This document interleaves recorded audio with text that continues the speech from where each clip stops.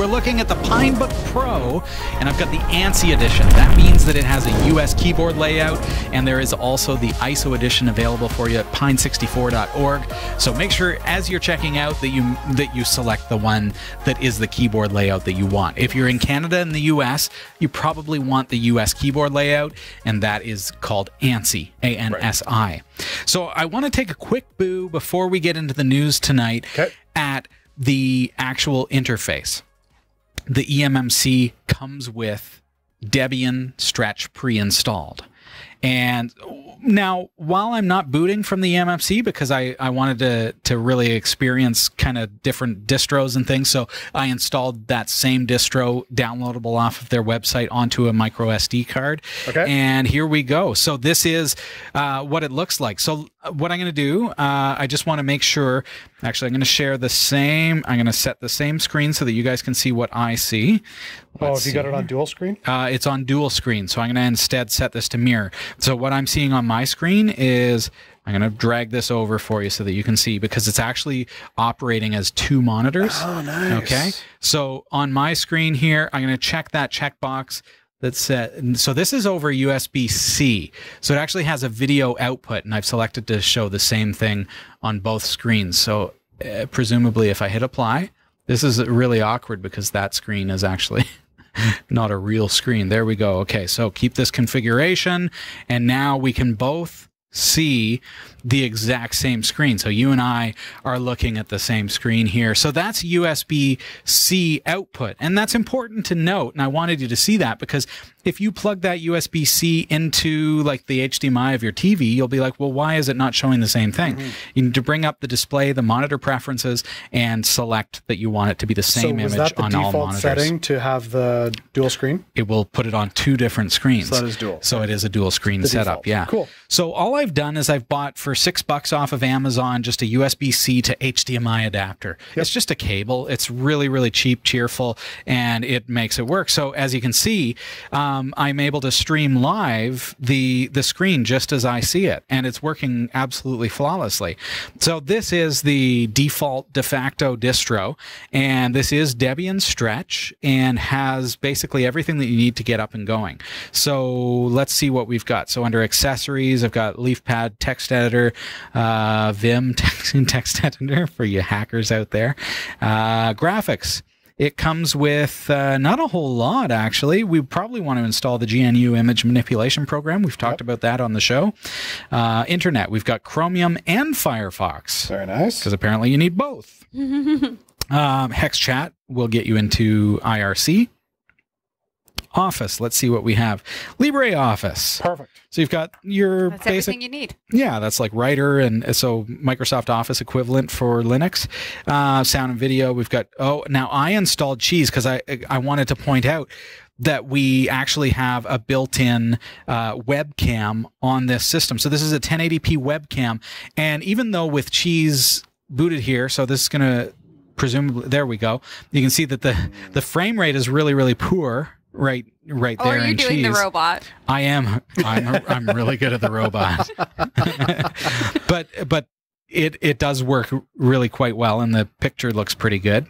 Let's take a quick. Why don't we? Is that just a setting as to why it's so low? Well, I don't know, Jeff.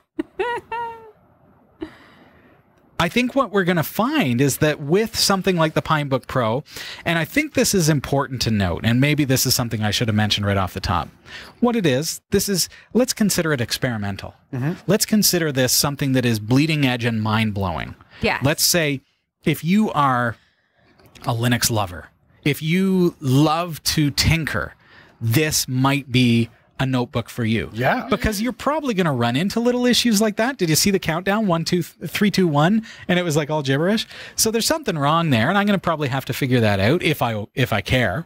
But see, I kind of thought it was a cool feature. It looks like a flash. There you go. It's like 3, 2, 1 to prepare, and that's like screen flash. It's like, oh, okay, cool. But it didn't really look like a 3, did it? It was like gibberish. But Kind of reminds me of like the first ever episodes. Thanks, Sasha. That's exactly what this looks like. But there is a webcam. Yeah. Yes. Big deal. Yeah. So there's a community that is involved in all Pine64 products. And that's a big part of this, is that you can get into the community and say, hey, my webcam seems a little bit choppy, or maybe the cheese is having some weird issues.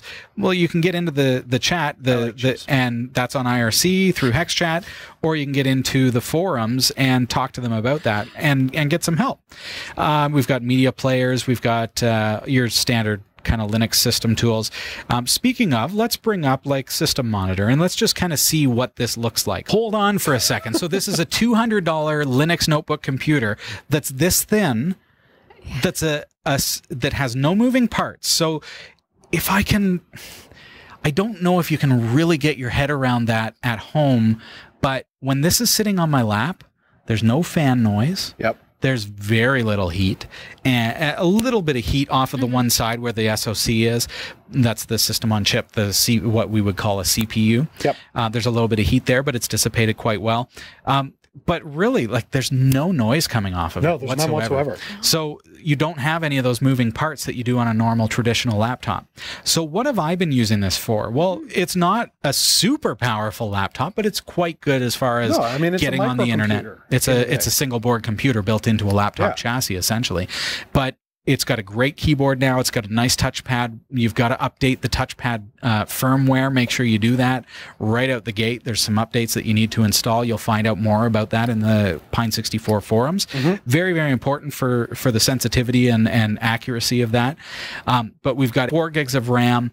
And what I've been using this for is I use it as a terminal for my main computers. So if you understand, that's already how I work. I don't like to carry a big workstation of a laptop. They call it a portable workstation. I used to do that. I used to buy the $1,700 portable workstation that I would do my video production on, and it was this thick and it had big honking fans in it. Or you might have like one of those big Republica gamer laptops that are like this, you know, the same thing, because you want all that power. The way I work now as a video producer is I have a honking server. That honking server has all the power in the world that I'll ever need. And then I use any terminal to be able to connect into it and bring up its screen. So on this $200 notebook computer that weighs a feather weight, I'm sitting in a coffee shop on their Wi-Fi, VPN'd into my studio, and I'm doing video editing on my screen on a $7,000 production system. Oh, okay. You know what I mean? Yeah, okay. So this becomes a terminal. So it's brilliant for that. It's proven itself to be brilliant for that.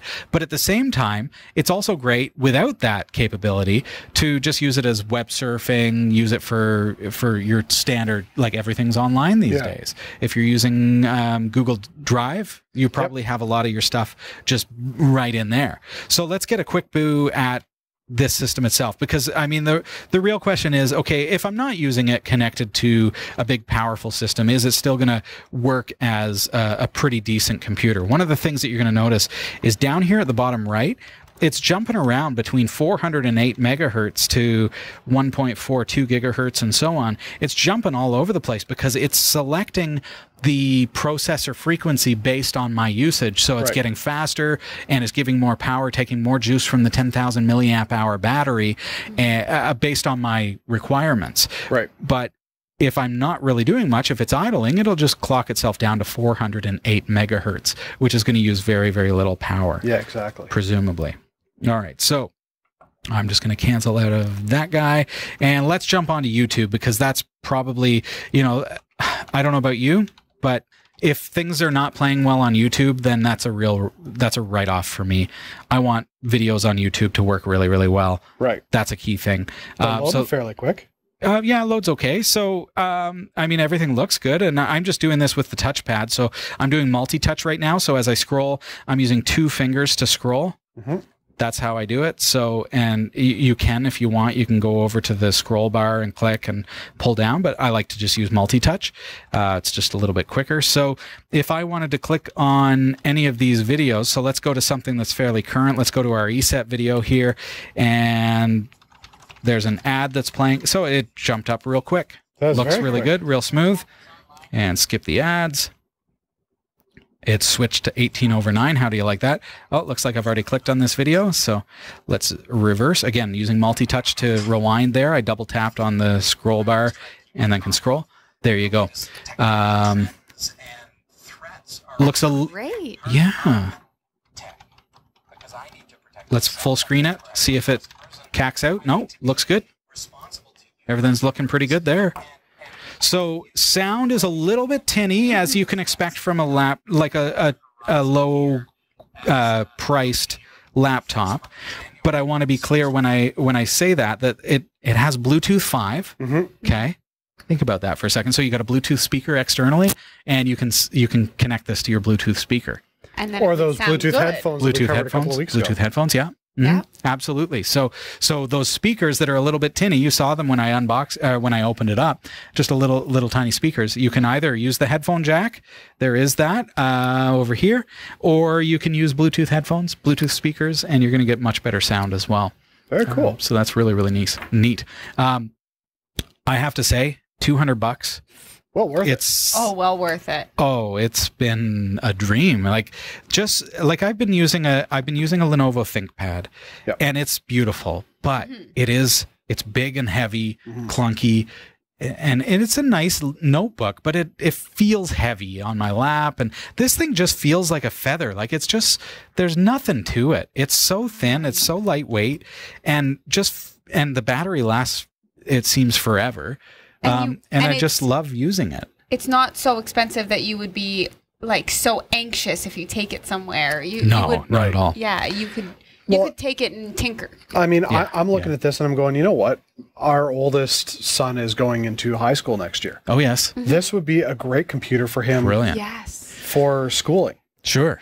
Yeah, if he can see, the thing with education, and it's a sad place right now in the Canadian education system, is that they don't teach skills. They teach software. That's true. And so when you go to school, when you pay to go to college, you're paying to learn Microsoft Office. That is true. Actually. Not the skill sets. So to translate that from Microsoft Office to LibreOffice can be a challenge. So I'll give you that one little caveat. And that is a problem. But that's a problem in the education sector. Right. That's not a problem with this device. And I think if we have a good troubleshooting mind and maybe a father who is willing to take the time to help their son and show them, okay, well, yeah, in Microsoft Word, it's like that, but in LibreOffice, it's like this. It's similar. It's very, very close, but it's a little bit different. But see, we have a dual boot system. Yeah. Both Linux and Windows. Yeah. And on Windows, I also have Microsoft Office and LibreOffice. Okay. Yep. So they use both, but for a lot of their school, it's all on Google Docs. That's true. So they're writing Google Docs anyway, so it doesn't matter to them. So this is so consider this so you say $200. Oh, well, that's about the price of a good high-end Chromebook. Yeah. Right? But this is full Linux. Yeah. I installed Debian Linux on this. You can install Manjaro or Ubuntu, and it's the full operating system. Anything that's in Synaptic Package Manager, I installed Cheese. I mentioned wanting to install the GNU image manipulation program, right? So what am I going to do? It's just like you would on your Linux machine. Bring up Synaptic Package Manager. That's where I am on Debian anyways. And do a search and type in GIMP. And guess what we're going to find? No guesses? GIMP. There it is. Look at that. Right? So I can just install it just because it's Linux. It's not a Chromebook. Right. So it's like the price of a Chromebook, a good high-end one, but it's full Linux. And I love that.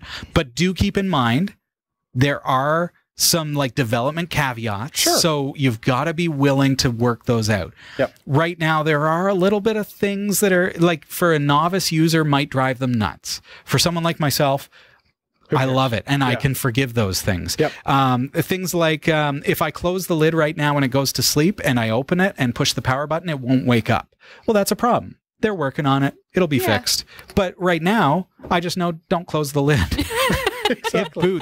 It boots so darn fast that if I shut it down and turn it back on again, I don't care. Yeah. It doesn't affect me. But you learn these little quirks about it because it is a very new system and it's a very new, it's an entirely new realm for Linux notebooks. I mean, this is an SoC, a single board computer built into a beautiful laptop chassis, and you've got access to a full Debian or any compatible Linux distro on that system. How cool is that? Now, for somebody who's going, hey, I'd be open to this. Yeah. But what happens if I mess something up? Well, then just wipe your SD card and reflash. Exactly. Unmess it up. Like, that's the great part. I mean, if you're doing something on your Windows machine and you mess it up, it's like, oh my goodness, now I'm like, reinstall. No, But reflash. this- It takes 4 minutes, which is amazing. Totally awesome. Yeah. Now, because this has the extra micro SD for booting, Yeah. Could you put, say, like RetroPie on that micro SD and boot up RetroPie? That is a great question. on a micro SD. Well, you'd have to have a Rock64, Pinebook 64 compatible version of RetroPie. So what you would need to do, I think, would be instead to take the approach of installing Debian and then installing RetroPie on top of that. Okay, so it's a little bit different. I don't think there's anyone doing a RetroPie gaming system for the for the Pinebook Pro yet. Okay. But I'm not entirely certain of that. It's just a distro. It's a Debian-based or Ubuntu-based distro, so it could be done. Yeah. It's just I don't know if anyone's doing it right now. Ameritroid said that there is an update. PBP was updated so that when he closes his lid, wait a bit, reopen it, push the power button, and it works fine. Oh. So there you go. You just need an update. Yeah, probably. As I say, people are like folks in the community are working on it, and you can jump into the chat, the forum, and they'll tell you all about where it's at. I've had a strange thing where it reboots once in a while, but I found if I hard set the frequency of the CPU, it doesn't do it anymore. Oh. And we've seen tonight that it didn't do it as well, and I didn't change that setting. So I think one of the updates have just simply fixed that. Now, you know what would be interesting, and let me know if this is slightly off base. Okay. To take the Rock Pro 64. That's the single board computer version of this. Yeah. And run a giggle score against this. And see if this compares. They should be. They're the same SoC. They're the same RAM. Right. But just because there's a few other components added in, it'd be interesting to see how it plays out. Right. Yeah, we could do that. Sure. I think that'd be interesting. Just for fun. Anybody in the community want to do that? Give it a go. Run a giggle score on a Pinebook Pro. This week we've looked at the ANSI keyboard edition, and while the ISO version came out late 2019, the ANSI version just came out in early 2020, and so this is like the brand new creme de la creme for American and Canadian users, I'm very, very pleased with it. Very impressed. And this could be a daily driver, absolutely, especially because the video production I can do with a remote connection to my main server, which has Windows 10 and my video production suite, which is DaVinci Resolve. So this is a brilliant little terminal for me. Yeah. So check it out, PINE64.org.